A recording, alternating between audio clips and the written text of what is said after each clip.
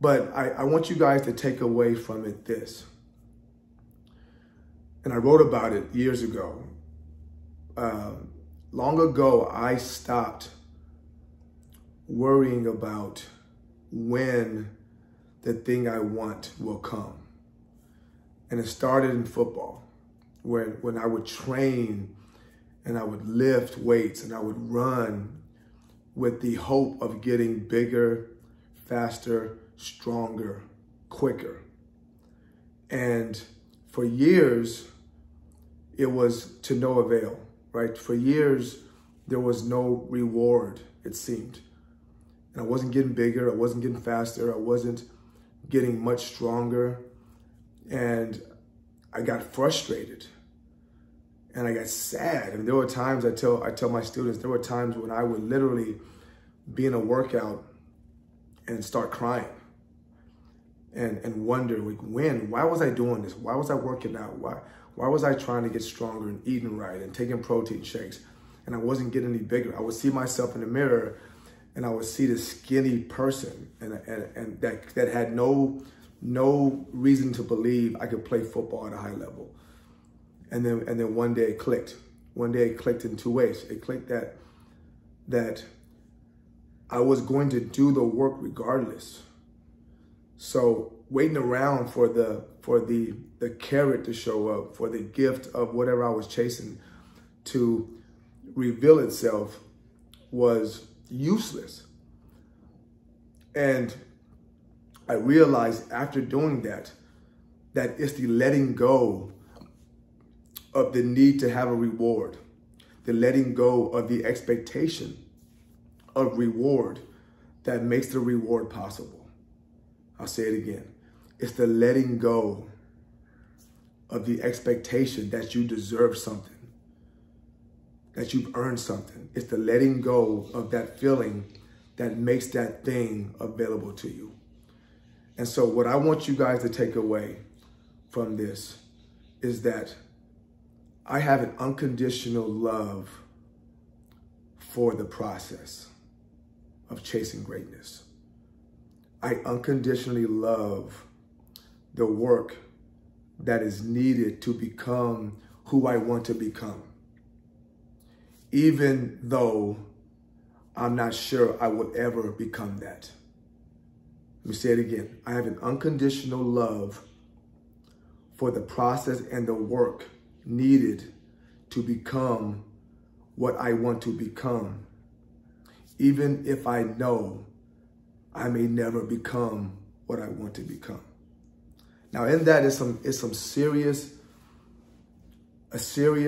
realization, guys, that only when you are willing to work for what you want in your life, unconditionally, will it come to you. So if you want to be a better football player or a better soccer player or a better field hockey player, you have to be willing to work, to lift weights, to run, to eat, to go to bed. Whether or not a spot on the roster, a starting spot, a scholarship is guaranteed to you. You have to love that process, love that journey with unconditional love, not expecting something in return. You can't tell yourself, I'm going to run and lift as long as I get faster. I'm going to run and lift for so long, but if I don't start, what's the use? You have to love the process unconditionally. So I've been doing these videos. I'm not sure how many people are watching them. I don't go back and check how many likes I got, how many comments I got. I try to give the best version of me. I try to give insight. I try to give knowledge. I try to share with you my vulnerabilities, what I've learned in almost 50 years of living on this earth, good and bad. And I do that regardless of what the outcome is, regardless of who likes it, regardless of what that means to my bottom line.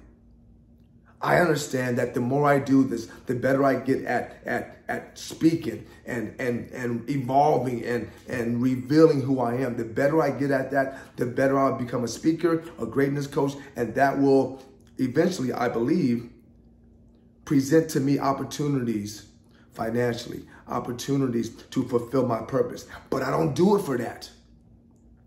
I do it because I love every day waking up and becoming a better version of me. I do it because I love every day figuring out that I'm not where I want to be. I'm here, but today there's an opportunity for me to take one step closer to there. I won't get there today, but I don't need to stay here today. And so I do this process unconditionally, right? I work out, I train unconditionally. I study, I read unconditionally. I give to my son and my daughter. I give to my wife. I give to those around me, not always perfectly, not always in the right way, but I do it unconditionally. And so I want you guys to really look at yourself in the mirror. Are you giving of yourself unconditionally? Are you working on your exercise and your diet program? Are you approaching your desire to be leaner and fitter unconditionally? Or do you only do it as long as you see results?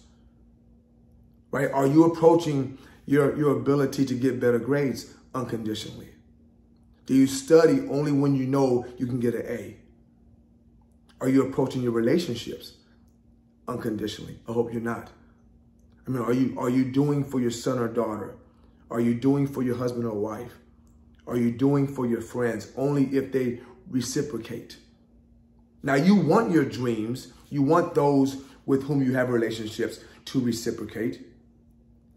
But you don't do it. You don't love with the expectation of reciprocity.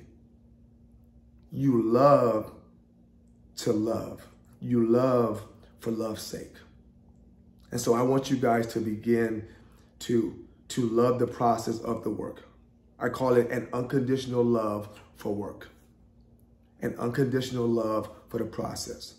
An unconditional love to do whatever I have to do to become the best version of me. And whether or not what I'm doing it for shows up today or shows up next week or next month or next year or never is irrelevant. If I never ever speak at a huge arena, which I will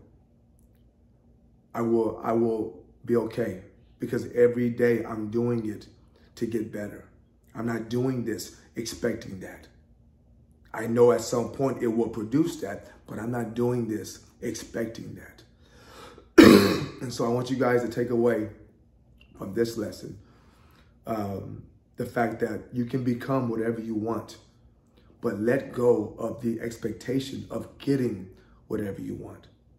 Figure out what's necessary to get there, and then do those things with unconditional love.